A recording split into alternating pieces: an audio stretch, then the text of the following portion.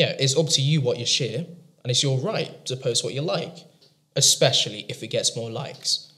And it's the same thing if you break up with someone. I think it's up to you what you say, good or bad. And to be honest, it's usually bad when you've just broken up with somebody, but you have to be quick and get in there first so they can't say anything bad about you. Well, that's never happened to me. Yeah, and the second thing I expect from someone I'm seeing, and my friends too actually, is that they should respond to a message or something I send straight away. Like, you know when something's been seen or read, so it's rude if you don't reply immediately. I mean, I did end it with somebody once because they still hadn't replied to a message I sent them after 10 minutes.